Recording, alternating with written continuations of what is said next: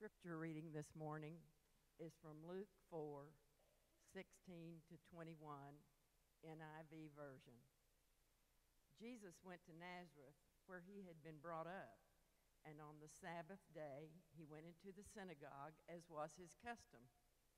He stood up to read, and the scroll of the prophet Isaiah was handed to him. Unrolling it, he found the place where it is written, "The Spirit of the Lord is on me, because he has anointed me to proclaim the good news to the poor. He has sent me to proclaim freedom for the prisoners and recovery of sight for the blind, to set the oppressed free, to proclaim the year of the Lord's favor." Then he rolled up the scroll, gave it back to the attendant, and sat down. The eyes of everyone in the synagogue were fastened on him. He began by saying to them, "Today this scripture has been fulfilled in your hearing." This is the word of God for the people of God. Thanks be to God.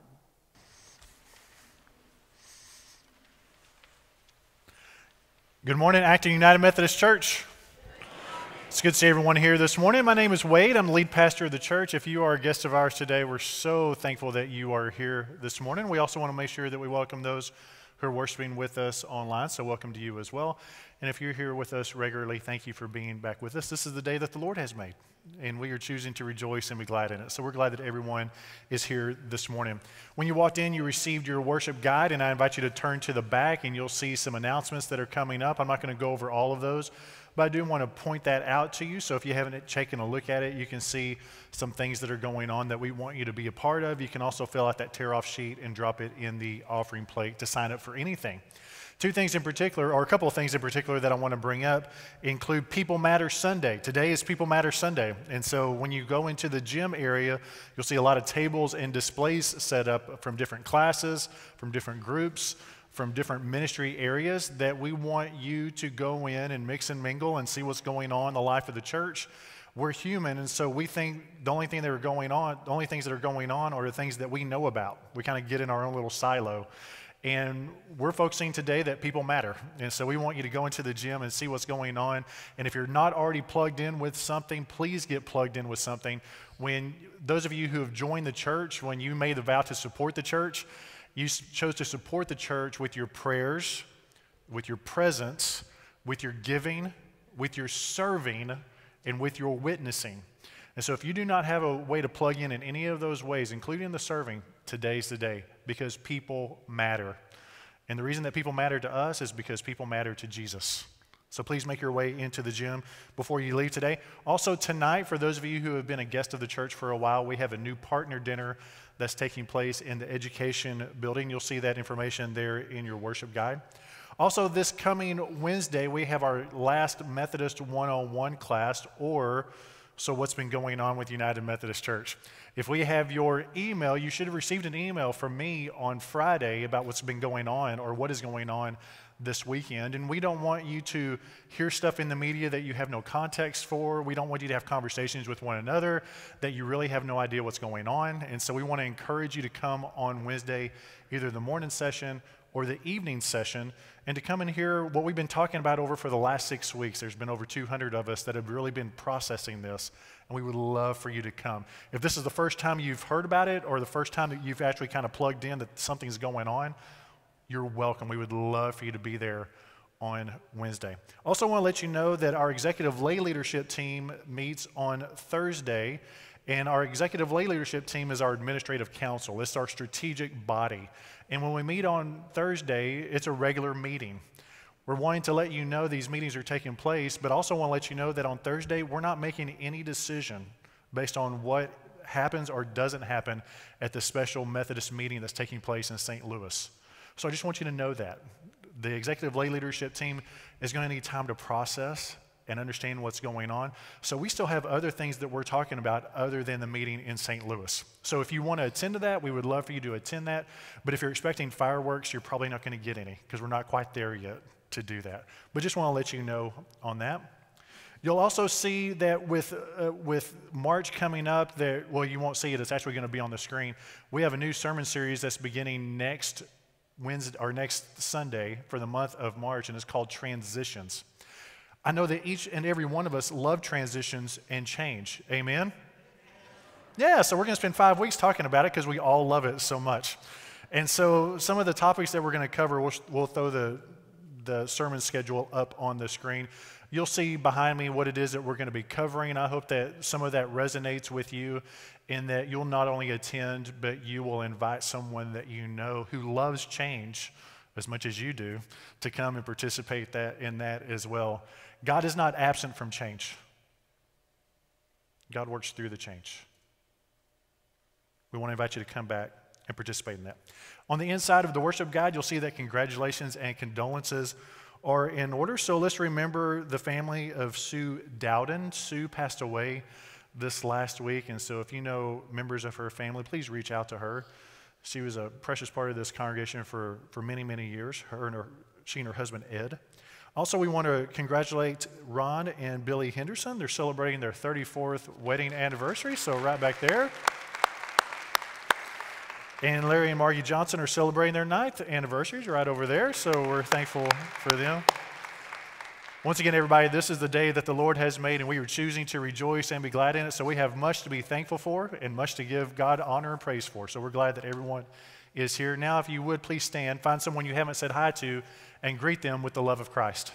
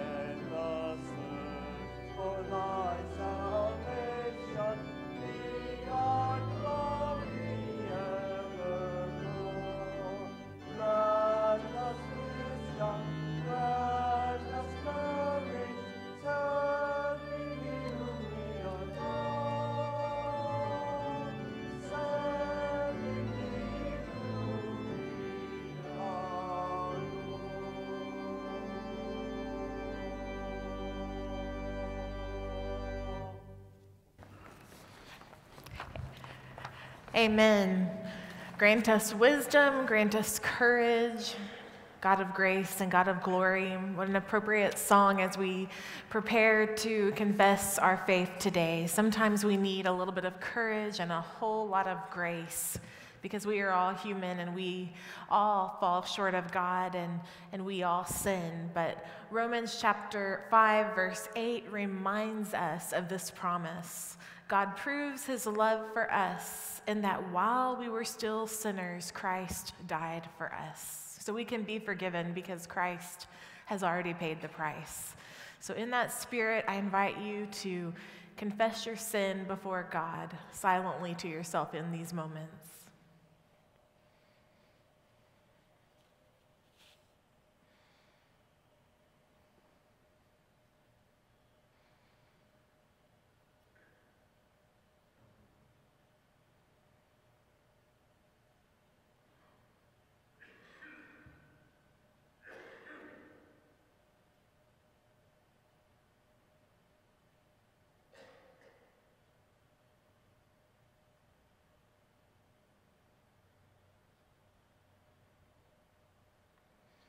And now with humble hearts, let us pray together. Lord Jesus Christ, Son of the living God, have mercy on me, a sinner. Hear the good news. In the name of Jesus Christ, you are forgiven. In the name of Jesus Christ, you are forgiven. Glory to God. Amen. As we continue our prayer time, we invite you to lift up your joys, your concerns, anything that's on your heart today. And as we do, we will say together, Lord, hear our prayers. So what is it we can pray for this morning? Lord, hear our prayers. Lord, hear our prayers. Lord, hear our prayers. Lord, hear our prayers. Lord, hear our prayers. Gracious and loving God, as we breathe in your Holy Spirit today, we acknowledge that you are already at work, that you are here and you are present. You have been with us every moment, when we went to bed last night, while we slept, when we rose today. You are with us, God, and we trust in you. And in a spirit of trust, we pray for our brothers and our sisters at First United Methodist Church in Granbury and at Stonewater Church this morning. We pray that your Holy Spirit would come and fill their hearts and that their ministry today would draw others closer to you. We pray also for our sisters and our brothers around the world who have gathered in St. Louis for General Conference.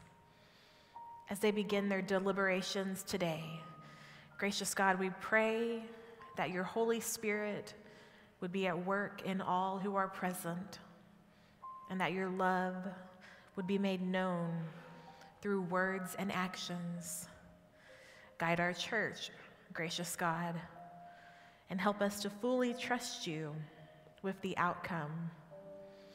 We pray for those that we have lifted up today, some spoken out loud and some whispered only in our hearts. Give us assurance, God, that you are with us always, that we can trust in you. We love you, and we pray the prayer that Jesus taught us to pray, saying, Our Father, who art in heaven, hallowed be thy name. Thy kingdom come, thy will be done on earth as it is in heaven. Give us this day our daily bread, and forgive us our trespasses as we forgive those who trespass against us. And lead us not into temptation, but deliver us from evil. For thine is the kingdom and the power and the glory forever. Amen.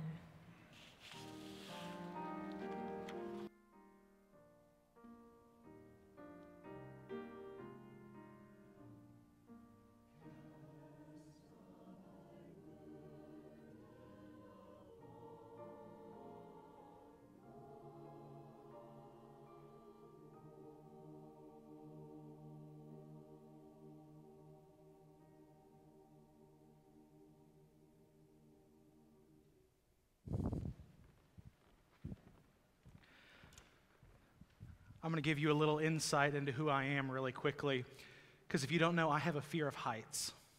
Just an irrational fear of heights. This time last year, I was in London at St. Paul's Cathedral, and as I was climbing up the steps to St. Paul's Cathedral, all 500 and something of them, I was saying a prayer to myself over and over and over again. And it was, Lord, if I fall, let me die before I hit the ground. And then I started to think about the prayer that Pastor Wade was teaching us for the first time at this point last year. Lord Jesus Christ, Son of the living God, have mercy on me, a sinner. And at points in my life when I am not sure what's going on, when I am upset, when I am scared, I pray that prayer. I say those things that I believe. I reaffirm my faith in Jesus Christ because I find that it brings me a sense of peace and a sense of calm to claim those things that I believe. So this morning, would you stand and join me as we join 2,000 years of Christian history in repeating the Apostles' Creed?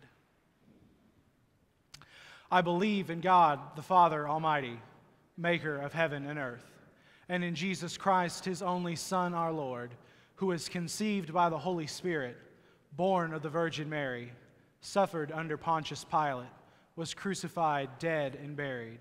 The third day he rose from the dead. He ascended into heaven, and sitteth at the right hand of God the Father Almighty.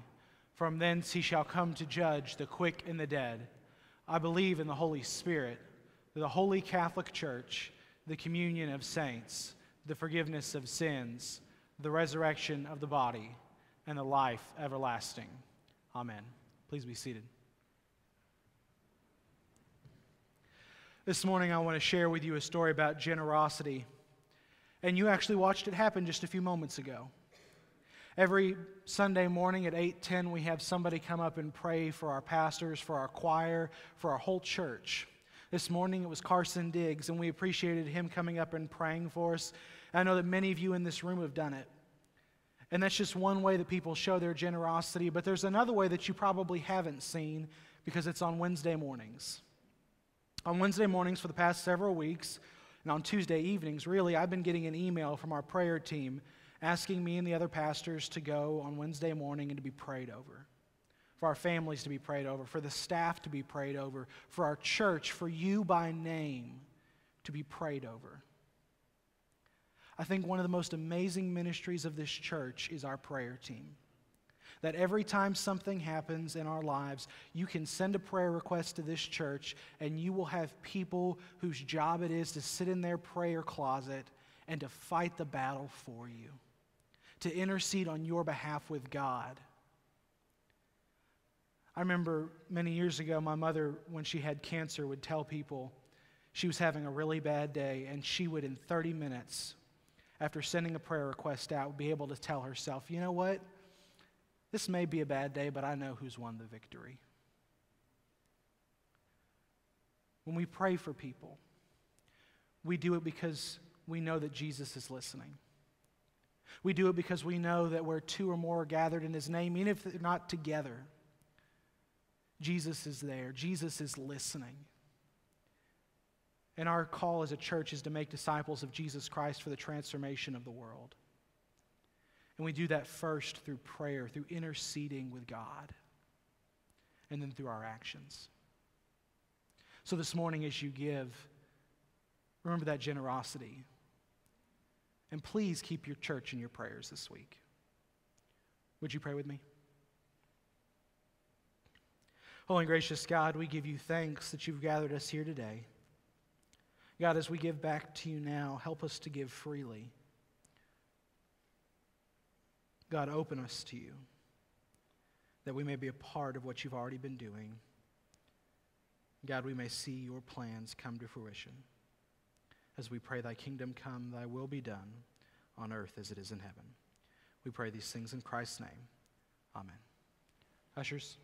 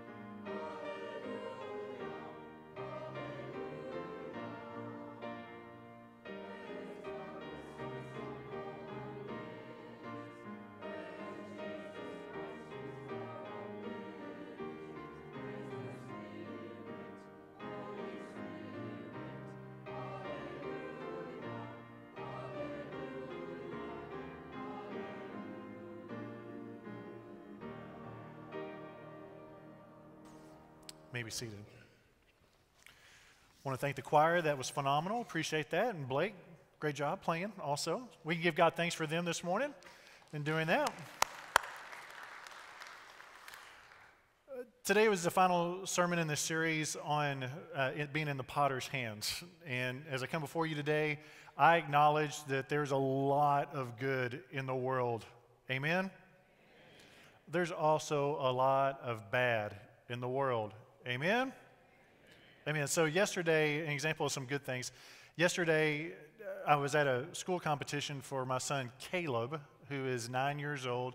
And he's part of a group called Odyssey of the Mind, or some people know it as Destination of the Imagination. And it was a school competition. We went over to South Lake Carroll, and some groups from Acton Elementary and some groups from other schools in the area got together, and they were in a competition of the mind. It was pretty awesome, and it was good. They had a great time. I enjoyed visiting with folks I hadn't been able to visit with before, because like any school outing that you take with your kids, there's always a lot of hurrying up and waiting.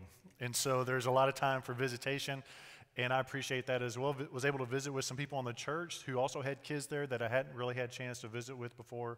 So that was awesome, and the weather was great. And I'm thinking about this last week in addition to yesterday, and just the different conversations that I've had, and you know, the things that Michelle and I were able to converse about and talk about and hang out together. I mean, it's been a good week, and you know, praise God, from whom all blessings flow. And then getting ready for this morning, you know, coming here and People Matter Sunday. I'm super pumped and excited about that this morning, and the new partner dinner. And, you know, there's a lot of good stuff. But there's a lot of bad stuff also. For example, last night, Rebecca, our 7-year-old, she was complaining about stomach ache. Do I need to go any further about that? But stomach ache. And Michelle was actually out of town on a crafting retreat with her lady friends, and so she was out of town. So I was just being the daddy last night. She was complaining about stomach ache, and then all of a sudden, about 9 o'clock, everything happened. All right, so at that point, so we had a good day, and then at the end of the day, it wasn't so hot, and Michelle hadn't come in from her retreat, and so there was that, and I think she was feeling better this morning. She was still asleep when I left, and you know, that was kind of a bad thing. She wasn't feeling great about it. And then also this week, I had some conversations with someone in the community who was having marital trouble, and he didn't know where else to go, so he contacted us, and I was able to visit with him. And I can tell you, for him and his family right now, things aren't always looking really rosy right now. And I also heard conversations where some conversations with other church people that they'd had with other church people, some trust was broken because they felt like some things were being said that weren't really true, and they found out later. And you know, when church people don't act like church people should act, then it really hurts church people. I don't know if y'all know that or not, but it can be really hurtful. And so there's good in the world, but then there's also some bad stuff that happens as well. And yet the whole time we're meant to be in the potter's hands. And so what do we do with this thing called brokenness? What do we do with this thing called sin? When there's both good and bad, do we sweep it under the rug? Do we ignore it? Do we lay claim to it and use it as something to prop up and be boastful about, that just say, well, that's just the way I am? Or is there something more about this brokenness and about this sin as we find ourselves in the potter's hands? Is brokenness the final word? I want to visit with you about that this morning. Let me pray for you. Lord Jesus, I thank you so much for each of the broken pieces that are here this morning, including myself, Lord. Lord, we pray that by the power of your Holy Spirit, you will mend us, you will heal us, Lord. We pray for a Holy Spirit healing and anointing this morning, Lord. Body, mind, and spirit. Lord, that brokenness which seems to identify us and lead us and sometimes not make great decisions and mar the good that's in the world, Lord, I pray that you will bring your healing as we submit to your loving hands as clay on the potter's wheel. Lord, lead us over these next few moments so that we might grasp what it is that you have in store for us. In Jesus' name I pray. Amen. So in order to talk to you about your brokenness and sin, I have to acknowledge that I'm a little bit cracked, and I have brokenness and sin as well. I won't lay out the litany of how I am broken and sinful. There's not enough time this morning to do all that list that I have. But I speak to you as a fellow cracked pot, okay? And so we're all in this thing together. And as I'm trying to figure out if brokenness is the final word, or how does the Holy Spirit work through that brokenness, I keep on coming back to one of the letters in the New Testament from 2 Corinthians, particularly chapters 3 and chapter 4. And look, I've got no new material. I just want to tell you that. I have no new material. I just rely on the material that's already been provided, and I get to talk about it. And so what we're going to do is we're going to go to 2 Corinthians chapter 3, and I want to share some bits and pieces with you from 2 Corinthians chapter 3 and 4 to help understand this brokenness and sin. And I know God worked in and through this in my life this week, and I trust He will do the same thing through you all this week. Are you ready? Are you ready for God to do something in you this morning, or are you just kind of waiting until you get to go out and have donuts and coffee? Yeah, some of us who are broken, we're just waiting for the donuts and coffee, right? We don't really want God to heal, but you might be surprised today. So if you go to 2 Corinthians chapter 3 and you look at verses 16 through 17, Paul is talking to the Corinthians. They're Christians just like you and me. And he's talking about the expansiveness of God's grace and how before we understand God's grace, it's like a veil is placed over our eyes. We can't really see the things of God. I know I've been in that situation. I still find myself in that situation from time to time. I'm still a work in progress. I'd imagine that for many of us, we have those times where it's like we look back and go, wow, a veil was lifted up, and now I can see things more clearly. Well, here's what the Apostle Paul told to the Christians in Corinth. But whenever anyone turns to the Lord, the veil is taken away. Now, the Lord is a spirit, and where the Spirit of the Lord is, there is what? It'd probably be good if we had the right scripture here. So here it goes. But even whenever anyone turns to the Lord, the veil is taken away. Now, the Lord is a spirit, and the Spirit of the Lord, the word is freedom. And the word is? Yeah, there you go. And so when we're talking about brokenness and sin, there's something that we all need to understand, even as Christian folk, is that you're never going to find the healing. You're never going to find the wholeness. You're never going to find what you're looking for with a form of godliness that lacks the power of godliness through Jesus Christ. There's not a one of us in the room that can live into the grace of Jesus Christ without continually receiving the grace of Jesus Christ. That when we turn to Jesus, the veil is taken away. And when we live into Jesus, what God has done for us through Jesus, then we're not held in slavery anymore, but we have freedom in Christ. When I think about my brokenness, and when I think about my sin, and when I think that I'm a cracked pot, what gives me hope is not just my ability to reason and to sum up my own strength and rely on my family history and go, look, I've got this, I just got to work harder and I can do this. No, what gives me hope as a cracked pot is that where the Spirit of the Lord is, there is freedom. And not freedom to do whatever I want to do, but freedom to live into the way that Christ created me to be in the first place. That's the freedom that we are called to have. And a veil is taken away. So as I'm thinking about all the good in the world and I think of all the bad in the world, I recognize my own self that there are times when I'm really, really good and there's other times that I'm really, really bad. And I don't have it within me to become what I was created to be until I've turned to Christ. Day in, day out, continually. Paul goes on to say in 2 Corinthians chapter 4, so therefore, as he's talking about this, therefore, since God's mercy, we have this ministry, he and the other folks that are in ministry with them, we do not lose heart. And I think that's really important for us as Christian folks, that Christianity is meant to be dynamic and it's meant to be active. It's not meant to be just a part of our history, but it's meant to propel us today, right now, wherever you are. That because of that, through God's mercy, this ministry that we have, we cannot just fall into the traps of the cul-de-sacs of despair, but we are called to not lose heart because of who we are through Jesus Christ. I think as we talk about brokenness and being in the potter's hands, that we have this great encouragement and assurance through Christ that we don't have this hope so, think so, maybe so faith, but that we are encouraged not to lose hope because we know who wins. We know who claims the victory. And some of us were really torqued up. That's the theological term, torqued up. We're really torqued up about what might or might not happen at the denominational level. Others of us, church stuff, denominational stuff, or stuff in your family, or stuff with your finances, you're all torqued up about all these things, and you're losing heart, you're losing faith, you're losing confidence, you're losing assurance. That's not who you were called to be through Christ. You're not called to be someone who loses heart. You're called to be someone who stands on the victory of Jesus Christ. That even with whatever decision is made in St. Louis, you know what's going to happen here at the church?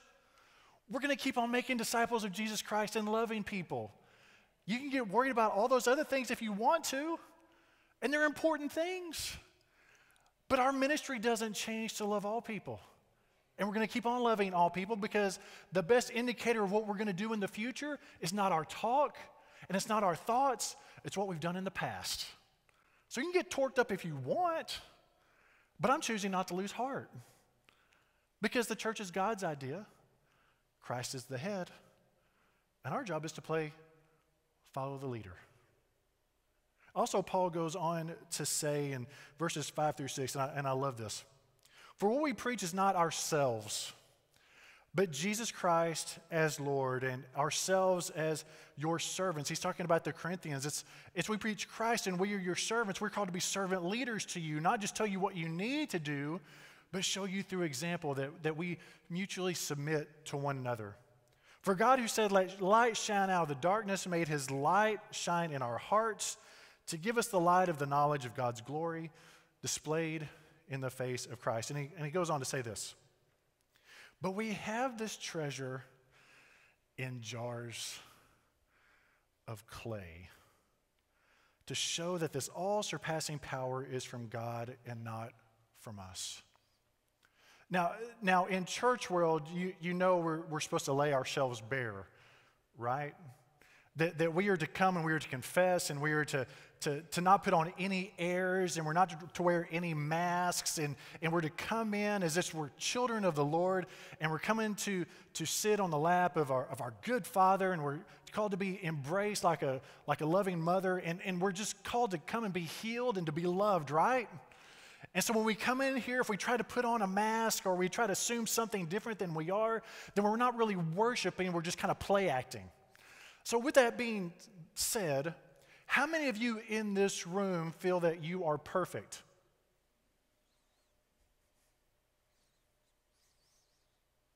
How many of you feel like you have more knowledge than everyone else, and so you can exercise judgment towards other people in ways that probably couldn't happen otherwise? No. That's great that you acknowledge that you are not that way, because we are all imperfect, and the same measure we use to judge others will be the same measure that is used to judge us. So when Paul says that we have these treasures in jars of clay, it means that we're cracked and we're messed up, and we try to discern what it means to live like Christ does. It doesn't mean that you are made better when I try to give off airs that I'm perfect, and I'm not better when you try to put off airs that you are perfect. But Paul says, because we're broken people, both good and bad, that we are jars of clay, so that the glory of God, the unsurpassing knowledge of God might be displayed. And then I love what he says here. He acknowledges this, that we are hard-pressed on every side but not crushed, perplexed but not in despair, persecuted but not abandoned, struck down but not destroyed. And I love that because he's acknowledging that even though we are jars of clay and our hope is in the Lord, there's still a struggle. You know that there's a struggle. I know that there's a struggle, not just within personally, but with us when we live together. Have y'all ever struggled with living a Christian life with the people that are on your left and the people that are on your right? Yeah, I have. I've also struggled inwardly with following Christ because I'm a cracked pot. But Paul is saying, look, we are blessed but not cursed, persecuted, not abandoned, struck down but not destroyed. And that's where our hope is. There's a Japanese form of art. It's called kintsugi. And kintsugi is a way of fixing broken pottery with special lacquer dusted with powdered gold and silver and platinum. And what it does is this repair method celebrates each artifact's unique history, emphasizing its fractures and breaks instead of hiding or disguising them. And I've got a picture of it here up on the screen. Everyone say kintsugi. This is not in the scripture, okay? You won't find this word in the scripture. It's a Japanese form of art. But I want you to look at this cracked pot. It's almost like this form of pottery is really embracing what Paul said, that even though we're jars of clay and we're cracked pots, we focus on the surpassing power of God so that through our weakness, God's strength might be made known. And imagine those gold lines that you see in that piece of pottery, that those are the bonds of grace. That when you think back on your own life and you think that there are things that you don't want anybody to know about, you don't want to talk about, you want to turn your corner, you don't want to deal with it, you want to sweep it under the rug. And if anybody knew really how you were right now as you sit, if they really knew who you were, they would shun you and they wouldn't want to have anything to do with you. I want to encourage you to not lose hope. Because we believe in a Lord that mends the broken pieces. And then when God mends the broken pieces, it's the threads of God's grace that weave us together. Paul goes on to say at the end of 2 Corinthians chapter 4, he says this, once again, therefore do not lose what? Though outwardly we are wasting away, yet inwardly we are being renewed day by day. Now, here are a couple of things we can do with this message or with this passage of Scripture. Forget the message, just focus on the Scripture. Here's a couple of things we will do with this Scripture, because we both struggle with the things that we know we ought to do, but yet we do the very things we know we shouldn't do. That's an old story. Some of us are going to take this Scripture reading and go, you know what, I'm not going to do anything with that. I'm not going to change. I'm not going to give my life to Christ. I'm not going to try to lean in. You know, that was nice. It was a different sermon. I really didn't get it, but I'm ready to go eat some donuts and have some coffee and go to my Sunday school. That's always our choice. Always. But it's also a choice to come and go, that's my story.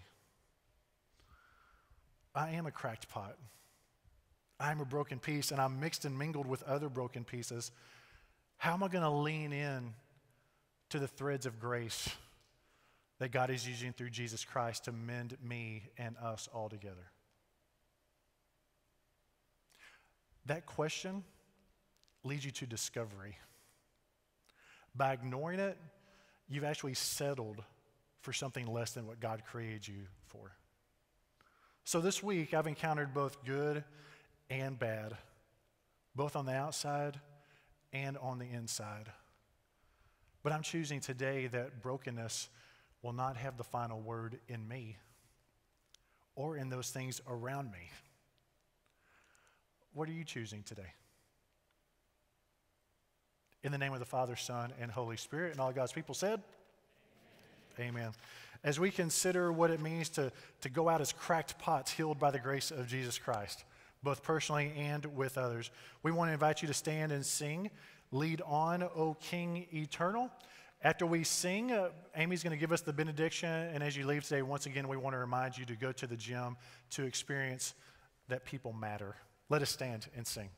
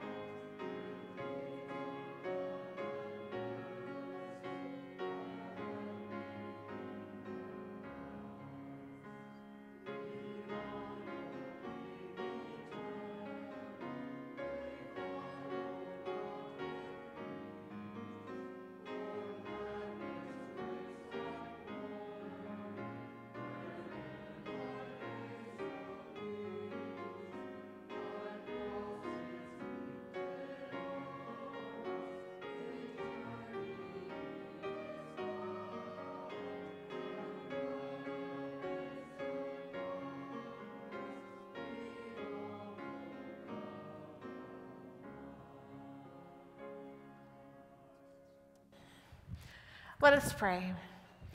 Gracious and loving God, lead us on. Heal us in our cracked and broken pots as only you can. Make something beautiful from our brokenness. Give us assurance of your strength, and may we go in peace today. Amen.